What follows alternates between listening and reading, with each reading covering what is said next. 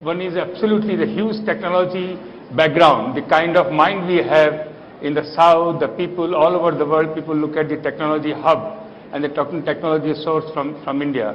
Number two is the infrastructure. Not even 10% infrastructure has been made.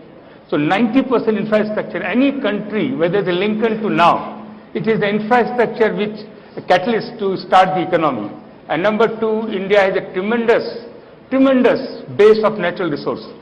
Whether it's oil, whether it's gold, whether it's copper, whether it's iron ore, and it is not even 2% has been explored yet.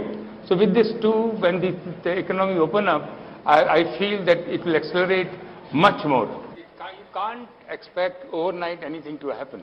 You know, it has to settle down. The government, the public, the way we do business is transforming, and it's the question of time. There is no question in the world anybody will say that GST is not the right thing. You know, but if you look at India, if you look at, is a place of entrepreneur. There is a lot of similarity between US and India. India has grown because of the entrepreneurship. India, if you look at all the socialist country, they run by the government. The companies, the business run by the government. Most of the democratic country is the business run by the entrepreneur, the private. The government look at the governance, and India is moving in that direction. At the moment, it's like a khichdi. You know, this has to be resolved. The Indian entrepreneur has tremendous capability in India. Anything which they have trusted on, they have delivered. Whether it is a telecom, whether it is a steel, whether it is an airport, port, anything, the moment the government entrusted them, see the kind of world-class capacity they built. So this is the one thing that has to be recognized, that India is a place for entrepreneur. I'll give you the smallest example. The ONGC today market cap is $30 billion. If it has been privatized, it will be $300 billion. I'll give you the example. Hindustan Zinc, when we bought, the market cap was 2,000 crore. Today, in 10 years' time, is 2 lakh crore. Same company. And it is run by the same people. We have to understand the DNA of India.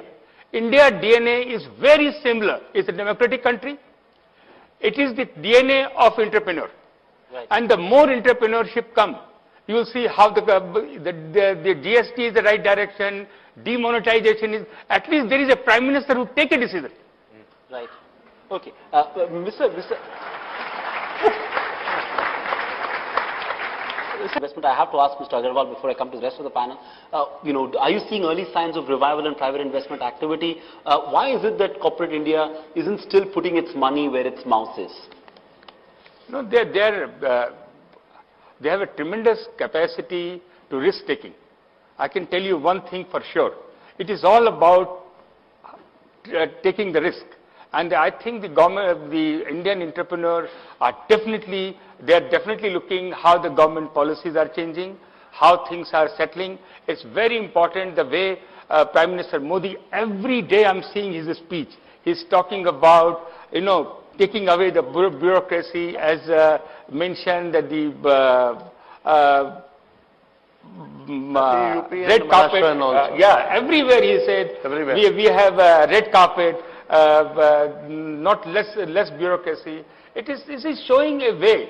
There is no question the amount of talent. If you go to California, the maximum startup is by the Indians. The maximum startup is by Indians. Why not in India?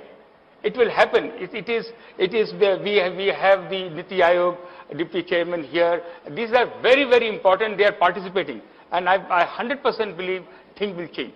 Okay, you just mission critical, right? Okay, closing comments. We're running out of time. I want to start with you. Mr. Rana Kapoor started off by saying $10 trillion by 2030. He's got his eyes set on 2030. Mr. Agarwal, when do you see us getting to $10 trillion mark? And I'm going to ask this to the entire panel. I can talk about my subject.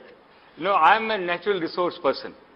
India cannot live importing 85% of oil.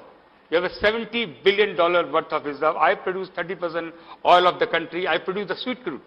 I produce a low sulfur crude, and I believe that India should have at least 20, 30, 40 companies to come and produce oil. Every company come from the foreign want to set up the refinery.